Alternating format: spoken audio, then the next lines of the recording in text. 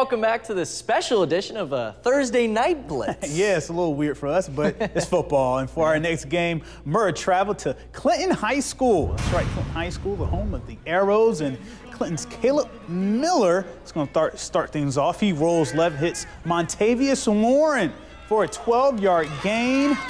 He gets down to field goal territory. That would set up a 25-yard field goal. Clinton up 3-0.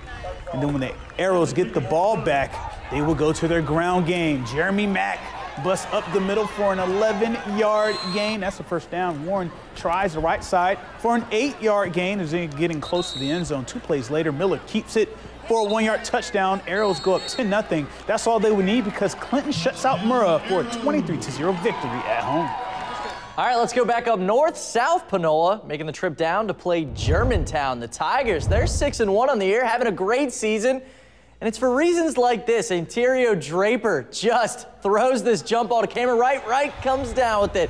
Looking like Allen Iverson on Tyronn Lue right there, too. Tyronn Lue. Germantown trying to get points on the board. Look how high Colton Gardner sends this one. Almost to the moon, but Ojavian Francis catches it.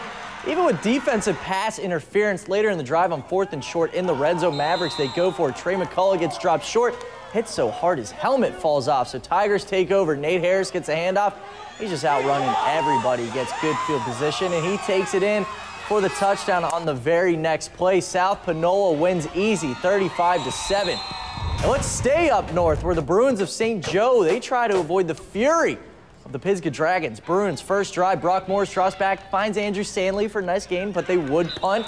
So the Dragons first drive, Dylan Usher, he gets the snap, but offset up the ball.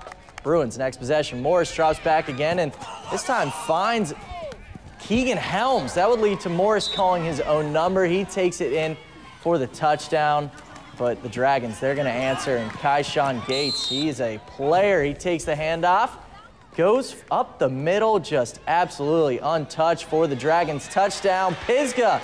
They take this one 33-17. All right, now we head to Neshoba Central where they travel to take on Canton.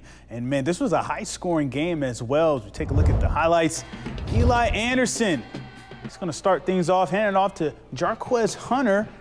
And guess what? Look at Jarquez. He just finds the seam and he jets all the way to the end zone for the touchdown there. And Canton quarterback Jacobian Morgan, he would get sacked following the touchdown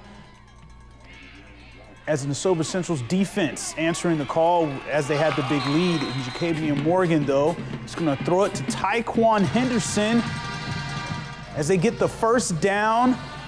Wonderful catch there on the sideline. Definitely Jacobian Morgan, he's going to hand it off to Jaden Burns.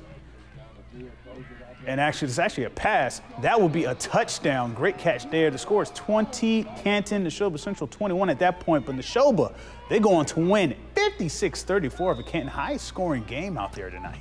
So we got a little appetizer tonight on Thursday Night Lights. Yeah, You're going to have to wait till tomorrow to see the whole thing go down. Right, we'll have a lot more games, or some tonight, have a lot more tomorrow night for Blitz 16. But that's it for our special edition. We'll send it back to you guys. Troy, I know you're going to be excited for the game of the week. Callaway and Ridgeland. Can't wait. It's going to be fun. All right.